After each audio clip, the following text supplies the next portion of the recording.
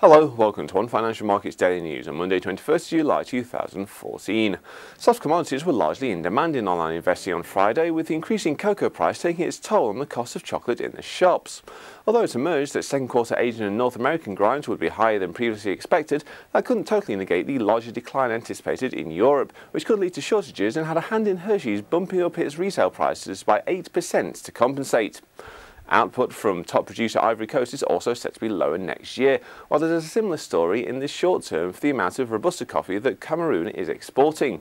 Between December and June, 10,469 tonnes left the country compared to 10,695 tonnes at the same time last year.